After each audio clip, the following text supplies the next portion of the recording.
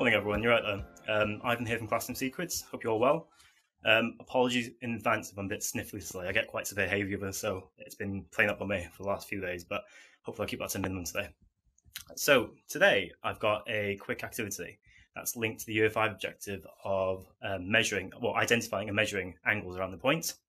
And again, even though it's a Year 5 objective, you can try this with younger or older children. It is good practice. We will be using a protractor today, so I know personally I've not touched the protractor since lockdown started. So, yesterday or today was the first time I picked up a protractor. So with lockdown being in effect and everything, it is good practice to get used to using physical measuring tools again. So what I'll do, I'll spin my camera around, and again, hopefully it's things you have around the house. You just need a pencil, some paper, a ruler to draw your straight lines, but you can use a protractor as well. I've got two different types of protractors today as well, so I'll demonstrate how to use both as well. So if I just spin around really quickly so you can see.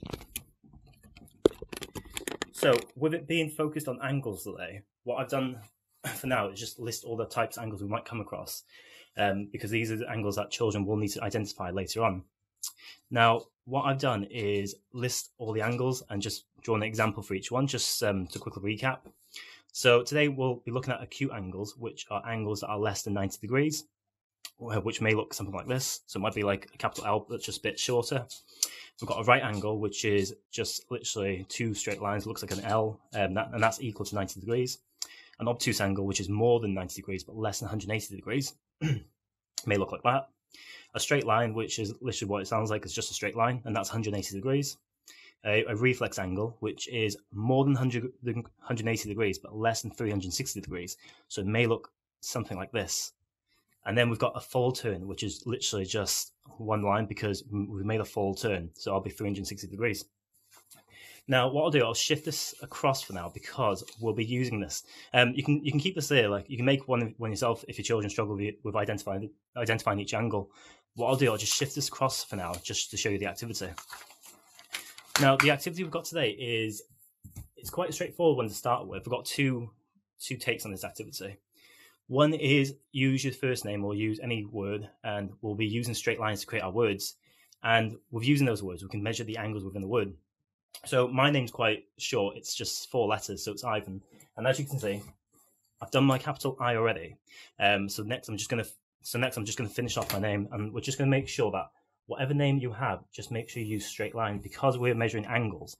If you use cursive lines, so if your name's start with G, for example, it's quite a curly letter and it won't work properly. So we'll have to shift that and make it into a form with straight lines. In fact, if I show you it quickly, just to show you. So if your name is George or Georgia, so shout out to George or Georgia if you're watching, and you've got a cursive letter, just change it into straight lines so that you can still take part in this activity, because you will need straight lines to measure your angles. So I'll just shift that across for now. Right, let's just finish off my name. So IVA, so let's make sure that's all straight.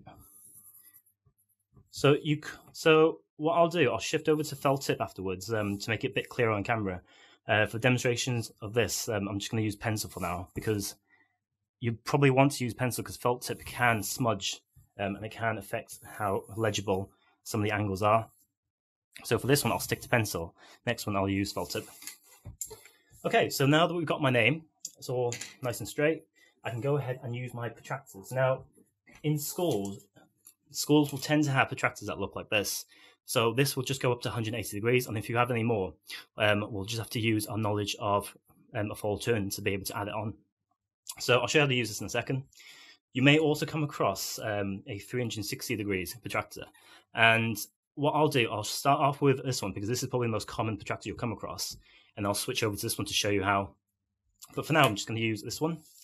So if I wanted to measure the degrees on my name, so I'm going to start with I. In order to measure the degrees accurately, what we need to do is line up the protractor so that the straight line at the bottom reads 0, because we're going to be using this to count up. So if you have it slanted or if you don't have it lined up correctly, you'll get the wrong measurement. So it is very important that we use the straight lines as guidelines. So if I start with 0, I'm going to go up, and as you can see, it ends on 90. So here, this one will be a right angle. That will be 90 degrees. In fact, I'll use a felt tip to make it easier for you guys to see. There you go. And I've also switched to A3 piece of paper because I noticed last week it was A4 and it was quite hard to see on camera. So hopefully you can see a bit clearer today. So now that I've measured this one, what I'm going to do is measure the angle on the left. And again, we're going to line up the bottom line so it's straight. And this time we'll be reading from the left-hand side because we're measuring this angle on the left. We need to measure from the left-hand side. Some children may find it confusing because they'll start again from this side and just count on, so count over 90, so they must think that's 180. But because we're measuring this angle on the left, we have to start with the measurement on the left. So again, start with your 0. So again, we can see that's 90. So I'll do 90 there. Now, what's really good about this is because we're measuring angles on both sides, they can start to see the relationship between the angles on the straight line. So regardless of where this line would be, whatever two angles we have or whatever angles we have on the straight line, it will always add up to 180 degrees. So they can see the relationship. And then once they've done that, they can measure this bottom angle here. So this one here. So again, if I just line it up really straight, you might want to switch your paper around or turn your paper around to make it easier for kids. So again, line up your straight line at the bottom. And this one will be actually 180 degrees. So this one will be a straight line. So these are two right angles. This is a straight line. And again, the relationship between the angles around the full turn, because we know a full turn is 360 degrees, 90 plus 90 plus 180, that will be 360 degrees. So it's a good conversational piece for children to bear in mind, and they can start to see that relationship. And what I'll do, I'll move on to the V because this will not have right angles. It will have quite slightly different angles, so that'll be quite good to look at. So again, if I start and just slant my paper around, make sure that the 0 is on that straight line. And then what we'll do is count. Right, there you go. So there's a straight line. Again, we're not starting from the left because we're counting the angle on the right. We're measuring the angle on the right and not the left. So we'll start from 0, and that one is 45 degrees. So when I was saying about angles that go over 180, we'll have to use our knowledge of a full turn. So if we know that 360 degrees is how many angles you have in the full turn, we can deduct or subtract 45 from 360, and that will give us what was left over.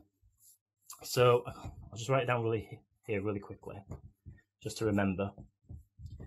So you can use subtract.